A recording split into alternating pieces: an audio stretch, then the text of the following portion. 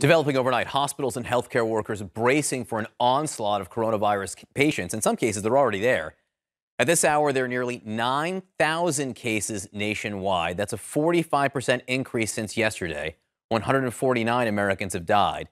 New data from the CDC shows that nearly 40% of the first patients in the U.S. who are sick enough to be hospitalized are between the ages of 20 and 54. A member of the White House coronavirus task force is pleading with young people to stop socializing in groups.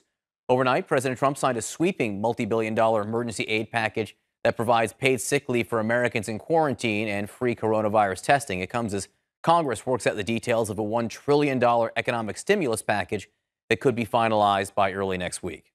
The death toll in Italy is rising by a record 475 people in one day. Healthcare workers are struggling to contain the worst national crisis that country has endured since World War II.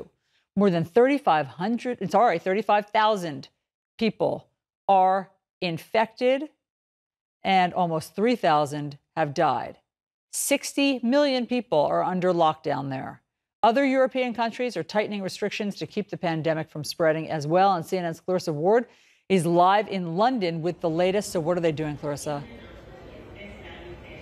That's right, Allison. So we're here in the heart of London in Covent Garden. Anyone who's visited Britain's capital has probably been here before. Normally, this would be heaving with hundreds, if not thousands of people. It's a very popular, busy destination. Now you can see practically nobody out on the streets. And if we just walk over here this way, you can see Covent Garden Tube Station. This is the underground subway system, is now closed.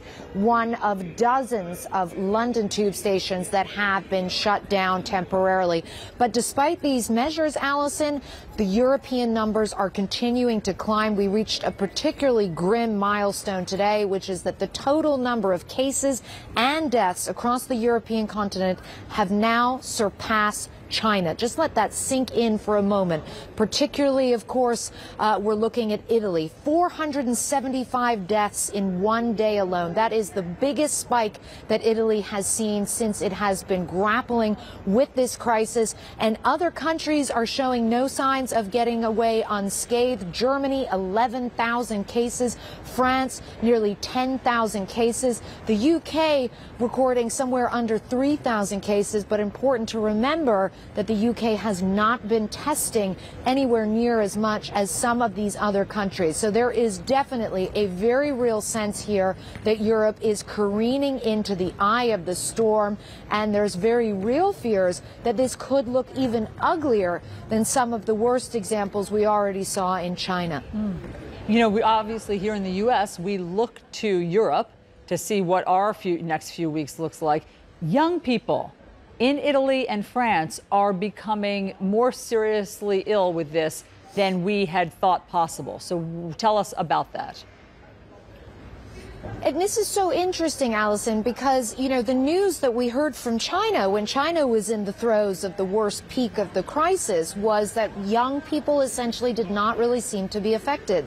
That does not appear to be the case here in Europe. We just heard from France, for example, that of the roughly 300 people that they have in intensive care units across the country, 50% of them are under the age of 60. 7% of their deaths have been people under the age of 65. And one of the real concerns for officials is that it's young people largely who have been flouting government recommendations about gathering, socializing, going to restaurants and bars, and they could still be much more vulnerable than they realize. John? All right, Clarissa Ward for us on the streets of London. Just so people know, that neighborhood Clarissa is standing in is normally shoulder to shoulder with people. I mean, it's the kind of place where you have to weave your way through. It's normally so crowded. So a remarkable image in and of itself there, Clarissa. Thank you very much.